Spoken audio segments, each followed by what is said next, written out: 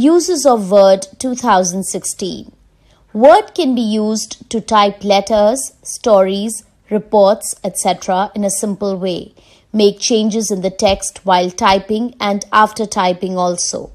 Give presentable look to the text using different colors, styles and effects.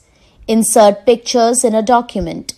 Check the document for spelling and grammatical errors.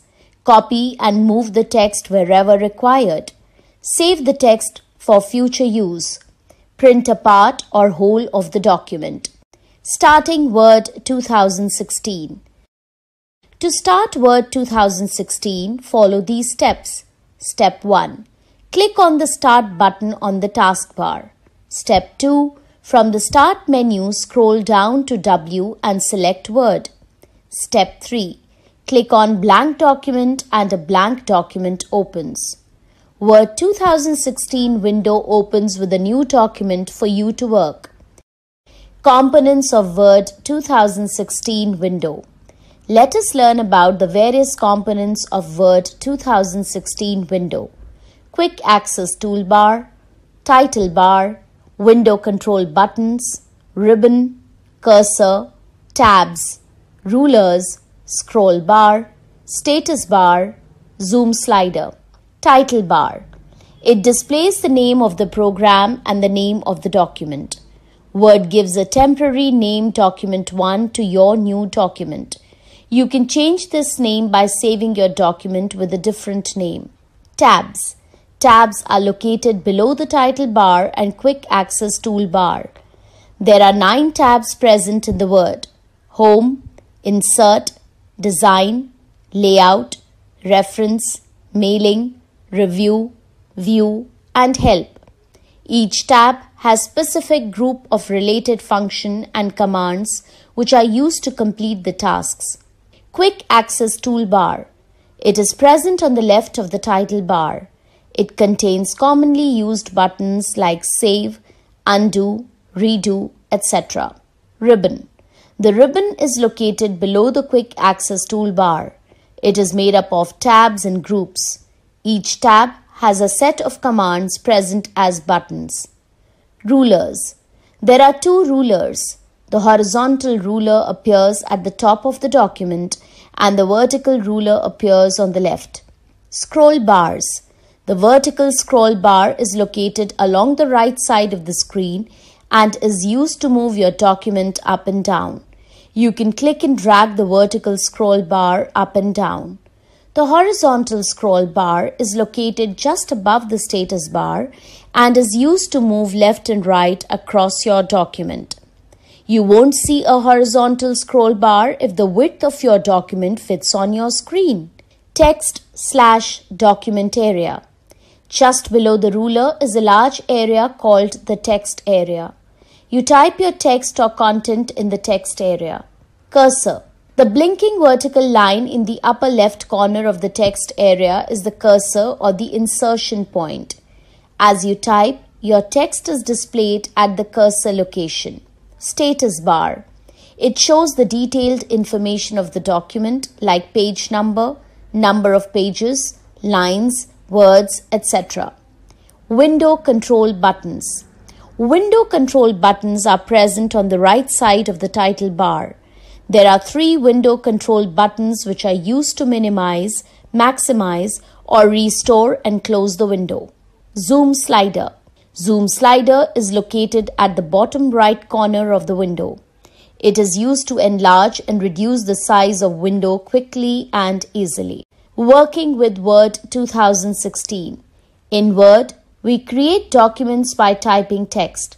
When the text reaches the end of a line, the cursor automatically moves to next line. While typing text, we use the space bar, enter, delete, and backspace keys frequently. Let us learn how to create a new document in Word 2016. Creating a new document. To create a new document, follow the given steps. Step 1. Click on File tab. An info screen appears. Step 2. Click New option from the left pane. Step 3. Click on Blank Document option from the available templates. A blank document will appear on the screen.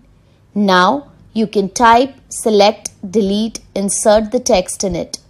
Typing the text. You can type the text into the document.